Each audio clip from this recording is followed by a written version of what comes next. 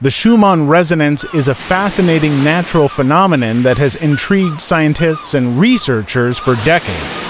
Named after the German physicist Winfried Otto Schumann, who predicted it mathematically in 1952, the Schumann resonance refers to a set of spectrum peaks in the extremely low-frequency ELF portion of the Earth's electromagnetic field spectrum. These resonances are global electromagnetic resonances, generated and excited by lightning discharges in the cavity formed by the Earth's surface and the ionosphere one.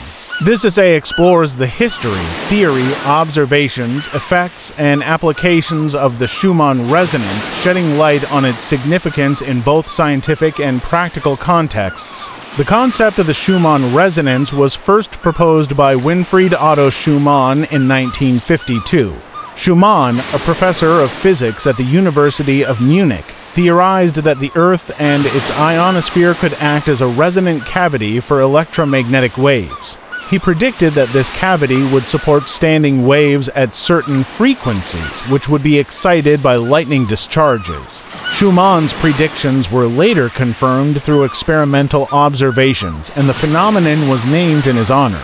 The Schumann resonance occurs because the space between the surface of the Earth and the conductive ionosphere acts as a closed, although variable-sized, waveguide.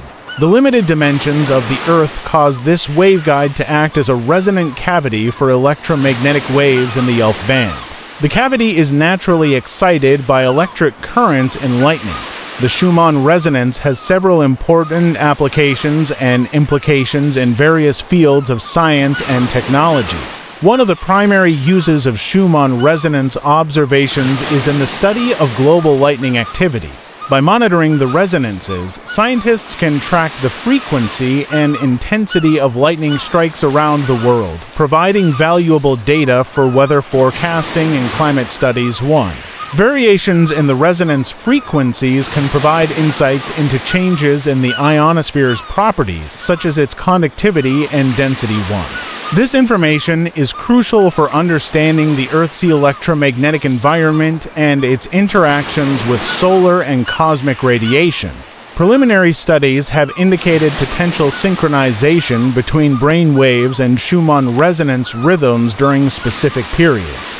This has led to speculation that the resonance might play a role in human consciousness and awareness. The Schumann resonance is a remarkable natural phenomenon that highlights the intricate interplay between the Earth's surface, its ionosphere, and the electromagnetic waves generated by lightning discharges.